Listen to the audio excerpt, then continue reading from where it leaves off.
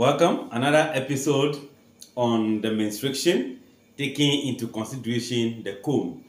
Now, we want to see how we can develop a cone from the sector of a circle.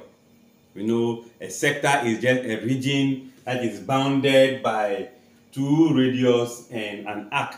The arc AB and the radius OA and OB. When enclosed, that gives us the sector. Now, if this sector is taken out, don't forget this sector we are seeing here with the angle being theta is the minor sector, the smaller sector based on the smaller arc. If it is removed, it can be folded to form a cone in this form. Don't forget the major arc will also form a major sector. If this is removed, this becomes a major sector that could also be formed or folded to form the same cone. And in forming that, the radius of the cone become the slant height. So the slant height and the radius is going to be the same because it's formed from here. Then the length of the arc become the circumference of the base. You know, the base here is going to be a circle.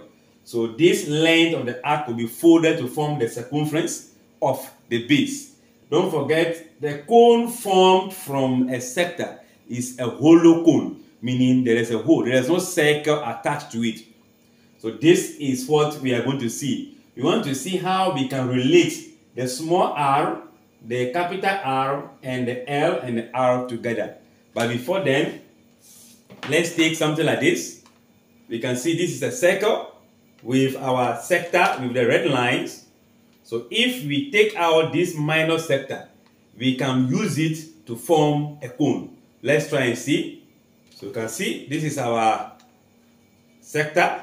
So if you remember, this is the radius. So when I fold this, if the edge meet, when they are joined together, you see that we form a cone.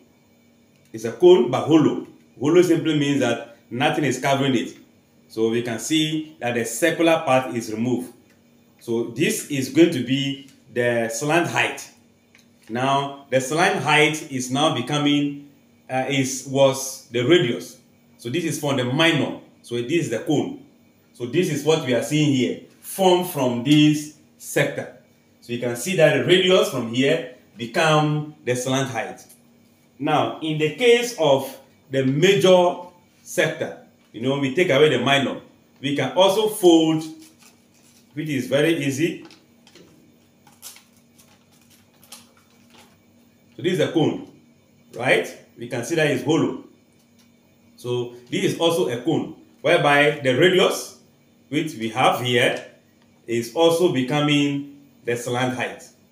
I believe you get it. All right, let's make what we are seeing together. I did mention that the length of the arc AB. So the length of arc AB equals to the circumference of the base equals to the circumference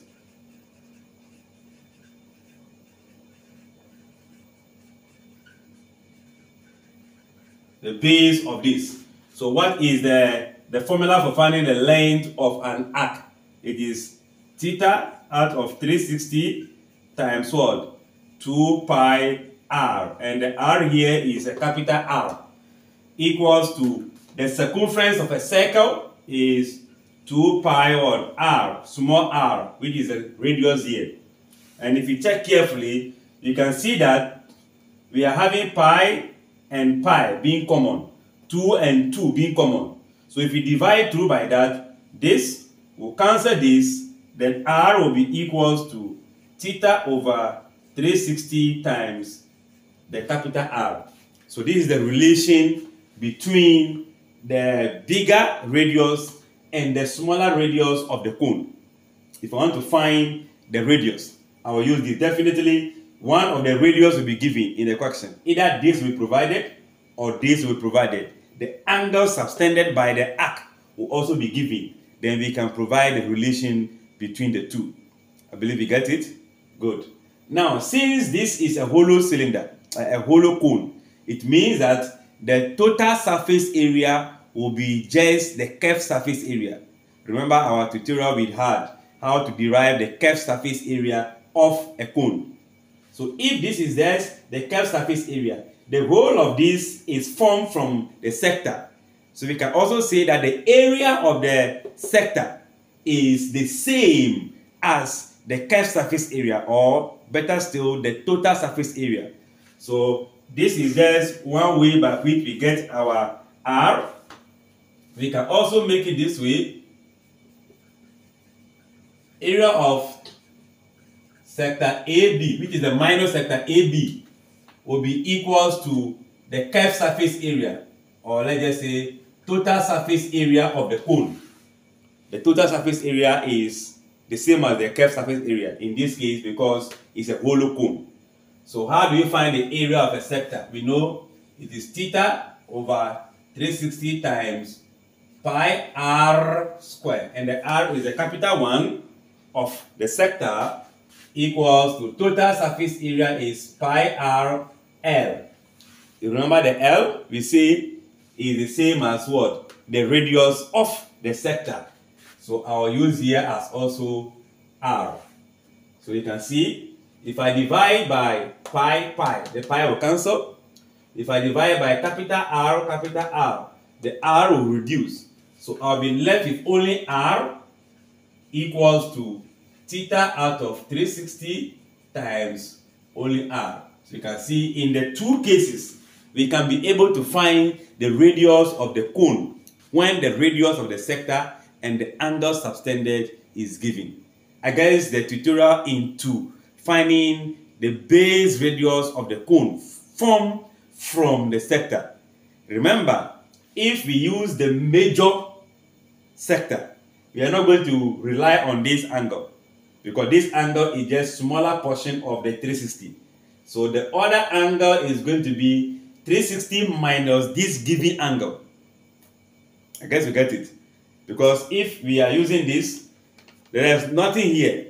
So the angle formed is going to be the reflex angle here, which will be the smaller angle from 360. That will be the angle that this major sector is forming. So take note, if it is the major sector that is folded, then the angle, which is the reflex angle, 360 minus theta, will be the one that will be placed in place of what? Theta. I guess you get it. Beautiful. In the next episode, which will be the part 3 of this, is going to be a question based on this tutorial. Thanks for watching. Like, share, and comment. Bye-bye.